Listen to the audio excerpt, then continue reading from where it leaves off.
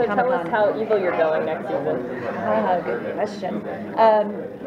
From what I've gathered from the information that they've given me, which is not a lot, I think it's going to.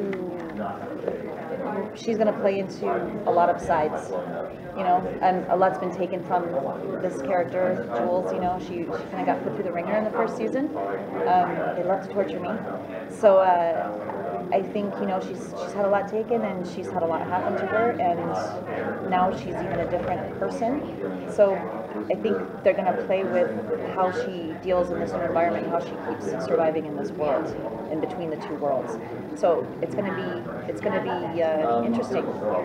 So I don't know if it's going to be evil necessarily. It might. I think it'll play into that, and I'm curious myself to find out if it's going to be genuine or if it's going to be because she's playing both sides. So I'm actually curious to see myself. Do you see her growing closer to Takeda? To her dad? Oh, Hatake. Yeah. I see that happening, although I don't know. I think that started to happen toward the end of last season, that she started to finally have a connection. I mean, it was a really beautiful story, the way they set the whole thing up, especially with the hallucination scenes and her dying and discovering who she is because she's fighting so hard for survival. That was one of my favorite parts about the character, her will to just keep pummeling through things, and also her need to put her attention into other people. Just that part of what helped her survive was when he stabbed himself to be down there with her because she had somebody to take care of. So because they went through such a horrific experience together, she couldn't help but bond with him. But you know, he's tricked her and he's cheated her whole life. It's like, it's still your dad, no matter, you know, it's that thing with parents. It's such a great storyline to put into shows because no matter how old you get, your parents, you know, you go back home to visit and suddenly you're 16 again. It's like, Dad, or, you know, but there's just always something there. So it's a really beautiful story, and I think there's some connection she has with him now, especially because her mom was gone and her mom wasn't who she thought she was either. But I'm not really sure how it's going to play out since the whole base exploded, and we're going to see how people deal with Jay's death, you know, how he's going to handle that, and what she does to keep going. See what happens. Can you talk about your favorite scene from the first season? Favorite scene?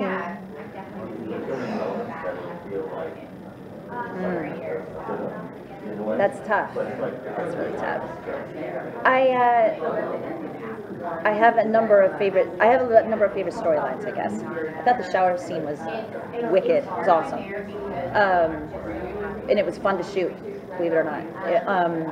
I thought it was just really interesting. There had a lot of levels to it. But I think one of my favorite things to shoot was the snow room in episode 10, when Billy and I are trapped out there with that weird Christmas music and that Gunnar McHalston character downstairs. All that stuff when we were having this like gunfight going on, but we're in that weird snow room. It was so much fun. And it was just really interesting. And Jeremiah Chechik, who directed that one, he directed Christmas Vacation. So when he showed up, I was already a fan of his. I love that movie so much. We all do. How can you not love that movie? You should have a Christmas Vacation. And so he's just got this really interesting dark humor that he added to the episode. We hadn't seen that the entire season, and I loved that. So, I mean, when we're sitting there trying to play with the radio and you get this weird husband and wife, him picking at me like, well, can I try? And I'm just like, just give me a second, you know, and he just opened up this interesting humor in it that I just thought was so much fun. So I really loved shooting that. Yeah.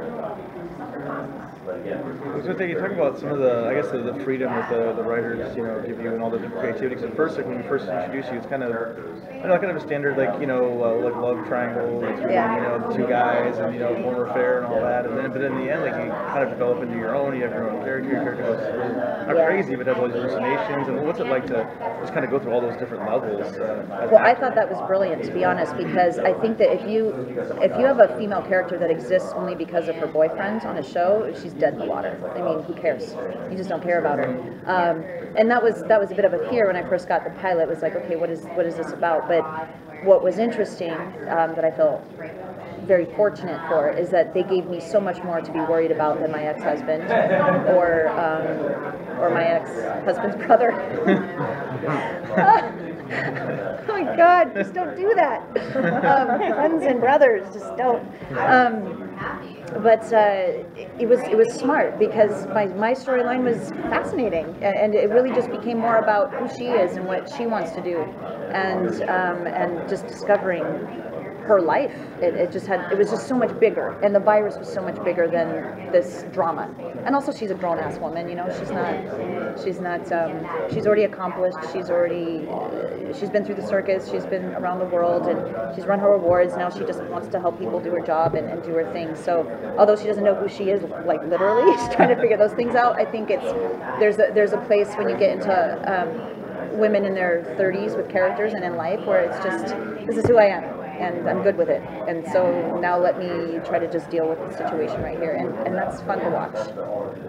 It's more interesting than, Alan, why did you do this? So we still have to go there. What's her love life going to be like in season 2? I think there's going to be lots of triangles going on in season 2. Because people love that. They all want to know. It's true. I get it. There's got to be romance. I'm not against romance. I'm not saying that. But I think what was smart about what they did with it is that a situation would present itself, and then we just wouldn't have time to deal with it. And you got to create angst for the audience too. I think if you just like put it all out on the table, it's just not interesting. It doesn't keep people hooked for a TV show. In film, like let them go ahead and hook up, and it's all tied up in a bow. But you got to keep that potential for something to happen or missed opportunities, and that's what's interesting. But because we're introducing a lot of new characters, and my character got kidnapped and swept away, and so there's going to be some new stuff going on, and I think some multiple triangles happening, which will satisfy the whole romance aspect of the show, I think. Yeah. So a lot has happened on the show. Did you ever receive a script and think, this is so surprising, or so, like I would imagine you would get the scripts and be really excited, yeah. But was there ever anything that happened and you're like, wow, I did not expect that? Yeah. Well, as far as storyline, I thought the hallucination thing was amazing. Just the little girl and finding her letters on the wall, and that whole path was so well done. I think it was just so creative and cool and trippy because the audience is following her. Nobody else, no other character do you follow the hallucination. You see the virus from the outside and you're not connected to it, but by having empathy for her character and being in that, that was just an amazing storyline. But the aliens scene in episode 9, I did not see that coming, and I thought that was awesome.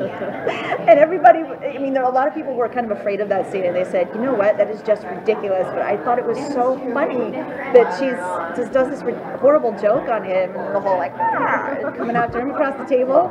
It was, I loved it because it was just completely off the wall and bizarre, and it's sci-fi. And you know what, when people have come out of such a horrible incident like that, they're a little bit crazy. And you need a good laugh. So, you know, it's just what happens. Like after you've been crying for a while, it's like it's time to giggle. And I just thought that was awesome. I didn't see it coming though. I thought it was great. So how was it with the contacts? Oh, the only day, there was one day I had to wear contacts, which was actually tricky because it's all CGI, the silver eyes. Yeah, but and he does a great job because they look amazing.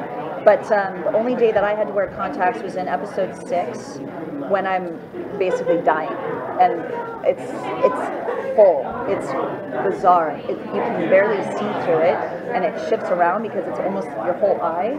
And that was pretty strange because I hadn't been wearing them. I wasn't used to them at all, and I don't wear contacts. So while I was wearing those, I did the cabin scene with the turkey, and I did the scene where I'm basically on the way out, and Hero wakes up, and I have this like sobbing and fighting with him, and it was tricky because I couldn't see anything. So there's part of me technically that's just going, this freaking weird. What's going on here? Where are you? And then there's part of you that's just trying to stay in the scene and be connected. So that was an interesting challenge, but it was fun. But I'm lucky. Neil had to wear that stuff all the time. So you know, but yeah, the CGI is pretty good on the show. They're looming. Something happening? They want me, don't they? Yeah, they're wrangling. Thank you. Thank you guys. Thanks so much. I'm gonna take you right Over here.